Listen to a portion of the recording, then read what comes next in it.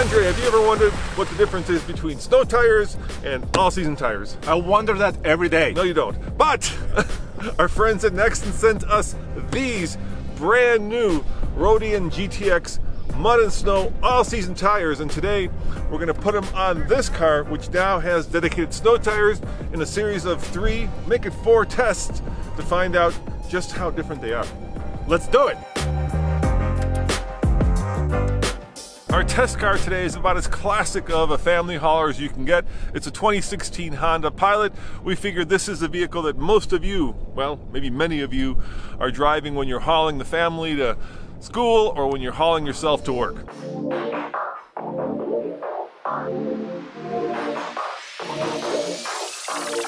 We're going to do a series of 4 tests. First, we're going to take the Pilot with the snows on the highway and see how loud it is.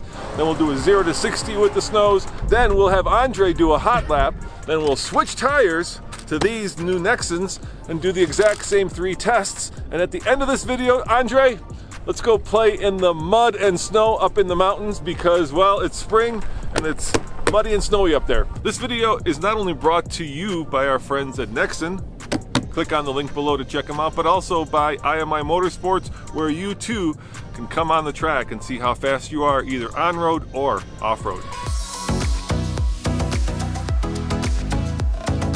All right, Andre, let's go on the highway. Yes. And see exactly how loud these snow tires are. Now we're going to keep the sunroof closed.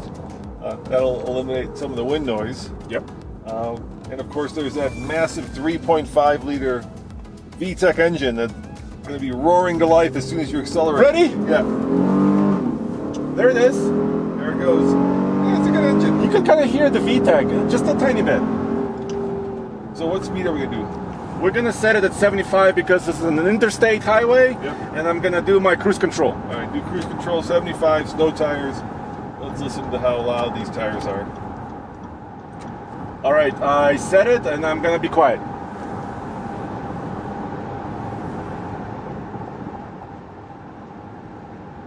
All right, we've got our results, about 65 decibels. It's really quiet. Yeah, anything under 70 is actually pretty good.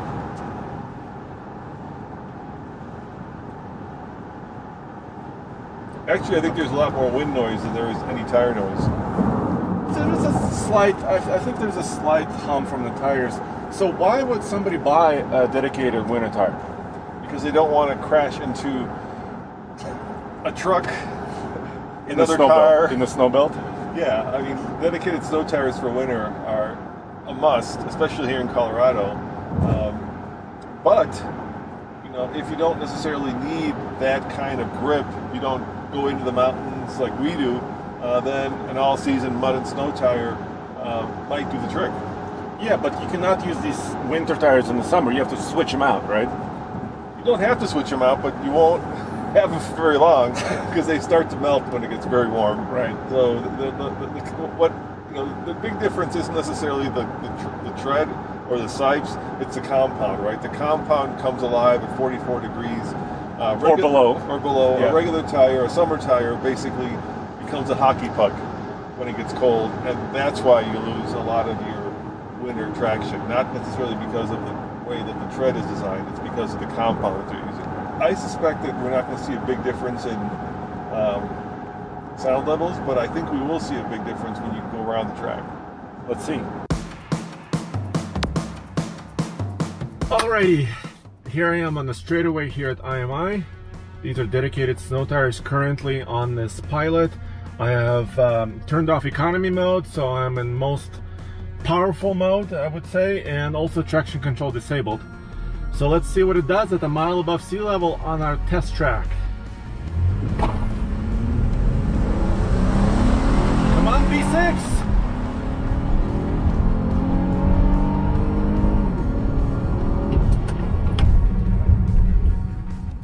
Okay, so a mile above sea level and 8.99 seconds. And right now it's kind of a colder morning, about 45 degrees. So these dedicated snow tires are still within their operating range. Okay, my second attempt, 0 to 60 snow tires.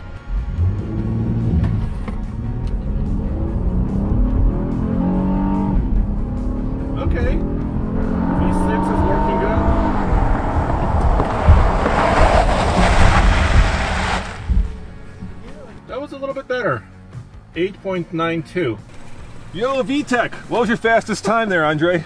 Dude, this 3-row crossover is quick. Well, 8.92. You know, that's not bad. For a big crossover? Yeah, for a big family crossover. I'm not sure if actually snow tires make a difference in a straight line. Right. But they certainly will make a difference going around a turn. So you ready to take it around the track? Heck yeah, let's All do right, it. let's do it. All right, so this may not be the highest performance SUV, but nonetheless, a day at the track is an awesome day in my book. Here I go! Okay, until VTEC kicks in, I don't do very well.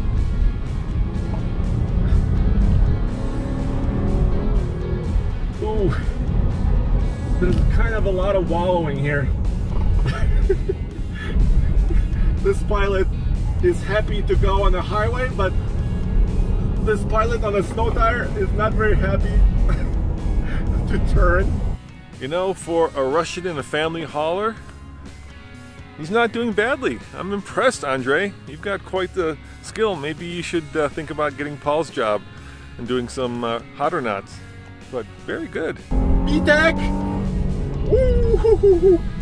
Okay. Oh no, I'm sliding way too much.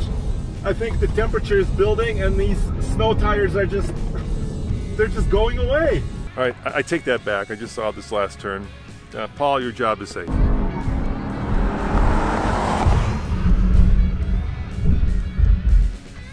I'm always jealous of our professional driver Paul Gerard when he does hotter knots, and now I got my little tiny hotter knot in the pilot. Did I set a lap record? Yes, you did, actually. You set the slowest lap record ever. What? that we've ever done. Are you serious? I'm serious, yeah, I'm absolutely serious. What do you think our slowest lap record is on hot or not? So I would say, since I watch Paul a lot, yeah. I would say I did like a minute 15. Right, that's our slowest, about a minute 15. Yes. What? Wait, no. Minute 20? Yeah, a minute 20, dude.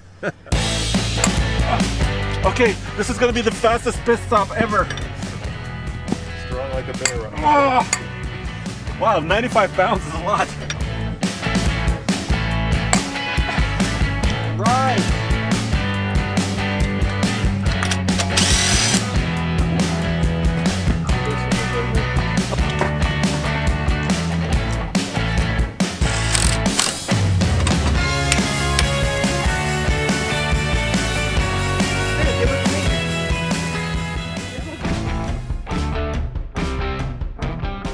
Now I've got the Nexen Roadian GTX tires, all season, traction control disabled, economy mode off. I'm gonna brake torque it.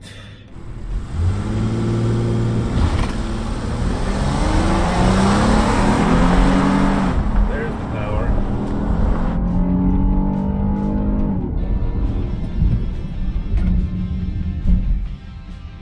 Okay. Almost identical, 8.91 versus 8.92. Let me try one more time. Another 0 to 60. There. Power.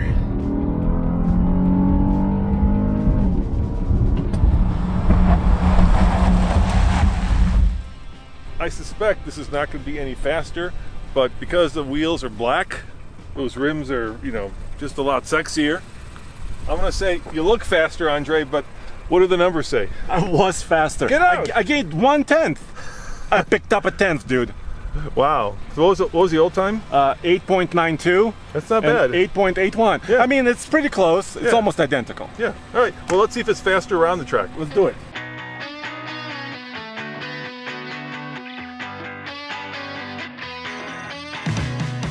Oh yeah, I already feel faster. And the temperature is rising just a little bit. Now it's 50 degrees outside. And these all seasons should be right at home. A tenth of a second, not a big deal, but I'm expecting Andre over there to do big things with this big black van now. So I'm hoping this will be much faster. So I'm going to reset the time. Remember, the last time was 1:20, 35. Reset. Give him the thumbs up. All right, here we go. I've been reading Paul's book, Optimum Drive, where he talks about getting in the zone and driving and looking towards the next corner, attacking the turns. Here at IMI there are a lot of late apexes, so I have to be just very, very precise.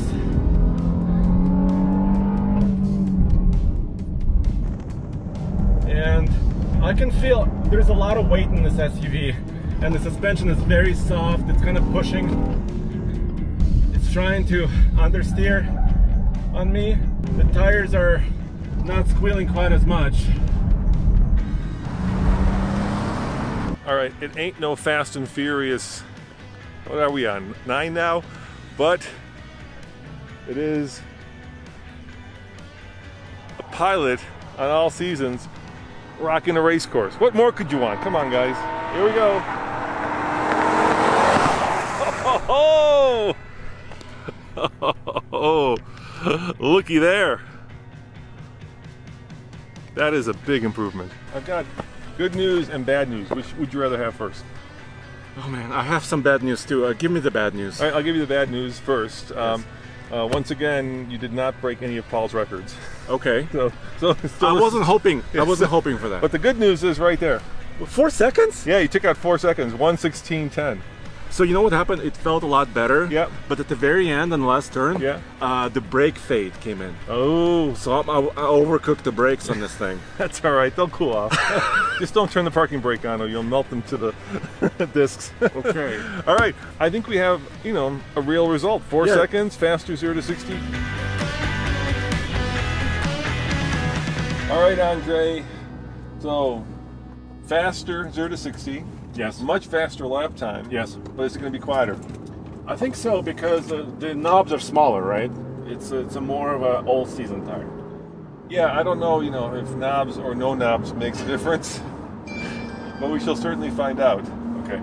So, same thing, 75 miles an hour on the highway. Roof closed. Roof closed. I'll put it in the same position. Let me know when you're up to speed. Hold on, there's some semis here. Yeah. Hold on 1 sec. Yeah, you're kind of boxed in by semis now.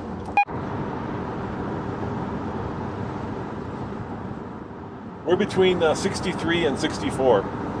So it So a couple decibels. Sounds like about a 1 decibel improvement. Yeah, but it's not a huge improvement. But I think mostly it's wind noise, right? Yeah, or it could be truck noise. I mean, it's really hard to control all the variables, How do they feel? It feels really stable. With the snow tires, I could feel like I was in a truck. Yeah. A little bit more grip. It felt like a little bit more heavy. Yep. This one just rolls nice and easy. Yeah. Just easy going. I mean, having an all season is big, and I'm curious to see how they'll perform in the mud and snow up on the ironclads. Now, we're just doing this for fun, right? This is just Right. This is not necessarily a scientific experiment. This is just a little bit of fun. Right. If Nexen's going to sponsor one of our videos, I say, hell yeah, let's get them dirty and let's get this pilot a little bit off-roady. I also have a secret weapon. What's that, Andre? I have snow mode. All right. Well, here we are at one of our favorite trailheads in winter. Yes. So we've got mud and we've got melting snow. And actually everything. A little bit of sand, a little bit of rock. So this is a good test. Yeah, this will be a good test because this is the kind of trail in Colorado you would actually take to get to the hardcore trail. Right.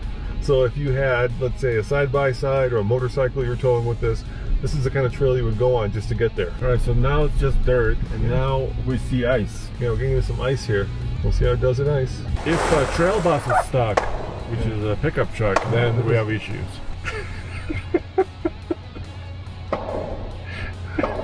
Somebody's shooting. He's stuck. Our support vehicle is stuck, Andre. He just figured it out. There we go. Okay, he got unstuck. Let's see how the Roadian does. All right. All right, here we go. Next, this is a mud and snows, right? M+S. Yeah, the mud and snows. And this pilot has an all-wheel drive system. Yeah. And look, So far, so good. Yeah, no getting stuck, dude. That was easy. Okay. The truck got stuck, but we didn't. All right, so let's make it harder. Let's go up. It's going to get harder. It's going to get muddier. It's going to get icier. It's going to get steeper. It's going to get everything you want. We had a previous product, RU5, and we wanted to improve it. We know that the CUV and SUV market is growing, so we wanted to make sure that we're prepared and hit the market strong. It's a highway grand touring. We are focused on the all-season. Dude, so far it's easy. Yeah? Yeah. Let's do a test. We'll stop on the hill and see if it starts going. Okay. This one works okay. Yeah, I want to try this bigger hill though. All right, let's try this. Let's try this bigger hill and see if it'll start. Let's stop on the hill actually. See how it does. Going up. Yeah, okay. Okay, stop. Here we go. Here we go. Wow, it doesn't care. A little bit of traction then. Yeah, a little bit, yeah, but nothing. So far it's great, yeah. dude. Yeah. Do you think this Pilot has underbody steel skid plates and underbody protection? Absolutely not. I think the only protection that it affords is the catalytic converter. And you'll tear that off right away. I need to be really gingerly and really careful here. Yeah, I mean, I don't think this makes any even pretense of being an off-roader, except for that mud and snow mode that you have, yeah. But there's no like rock crawler or sand or, you know, forest mode. But you know, Honda and Acura, I mean, they have some really good all-wheel drive systems. They do. Especially, you know, super handling.